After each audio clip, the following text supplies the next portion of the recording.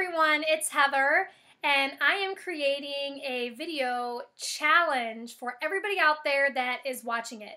And what this challenge is to pay it forward. Today is October the 11th, 2012, and I just got home from the post office a little bit ago, and this woman behind me looked like she was scrambling for cash or a credit card or something to pay for the package that she needed shipping, and she just looked really flustered and frustrated. So when I went up to pay for my stuff, I gave the guy a $10 bill and I said, use this for the woman behind me. Let her use it for whatever she's paying for shipping. And I left with a huge smile on my face, and I felt really good about it. It's such a good feeling to help somebody else, whether that person's in need or not, but just to pay it forward, because you never know when somebody's going to pay it forward to you.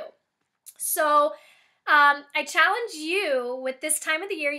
Thanksgiving's around the corner, Christmas, Hanukkah, whatever holiday it is that you celebrate, and I challenge you to pay it forward, however you want to do it. Whether you're at Starbucks and you're going to help the person behind you pay for their coffee, or help someone at the grocery store carry their groceries to their car, donate to the canned food drive, Toys for Tots. I mean, there's a million things that you can do to help somebody, and the feeling that you're going to get is amazing, and you're just going to make that person's day so much brighter.